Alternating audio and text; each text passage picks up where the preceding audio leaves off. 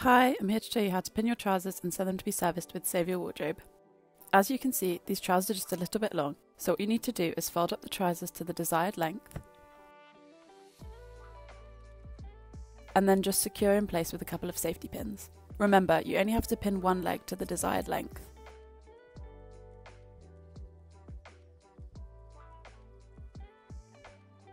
Make sure to check that's the length you require and you're good to go.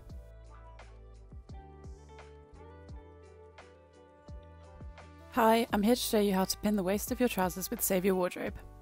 So as you can see, these trousers are just a little bit big at the waist. So what you're going to want to do is grab the excess fabric and fold at the side and then secure in place with a safety pin. If you're with someone else, you can also secure the excess fabric at the back. And you're good to go, all pinned.